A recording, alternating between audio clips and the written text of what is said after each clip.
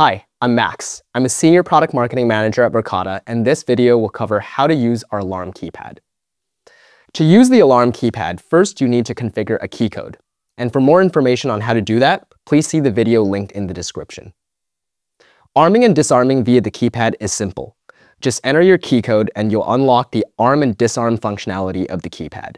You can arm the entire site or specific partitions you have permissions for. Disarming works exactly the same way, and to show you, I'm going to trip this test sensor.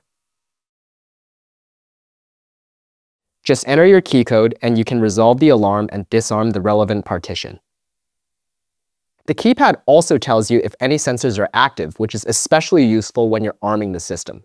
For example, if I activate this test sensor, the keypad will show a warning under the relevant partition, and you can click on it to see which sensor is active. At any point, you can also swipe to reveal a list of all alarm devices at the site and the respective status, providing you maximal information about your site.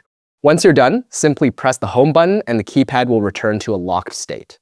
That's all for this video. Thanks for watching. If you have further questions, please visit our Knowledge Center or contact our 24/7 support team.